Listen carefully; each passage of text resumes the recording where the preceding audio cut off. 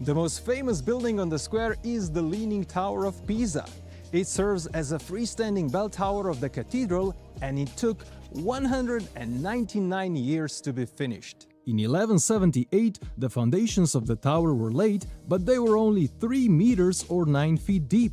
To make things worse, at the time, Pisa was a coastal town with a retracting coastline and unstable ground. So unavoidably, after the second floor was built, a heavy stone tower began to sink. As design was flawed from the beginning and the Republic was busy fighting wars, construction was halted. This allowed for the underlying soil to settle, and in 1233, the second part of the construction began.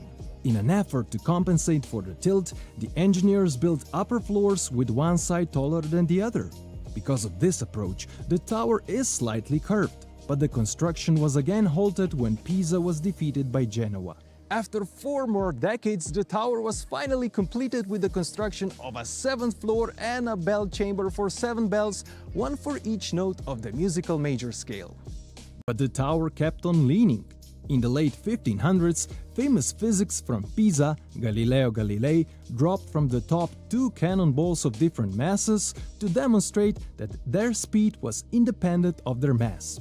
By the 1990s, the tilt had reached 5.5 degrees, and long-lasting work of stabilizing the foundation was finished in 2001 when the tilt was reduced to 4 degrees.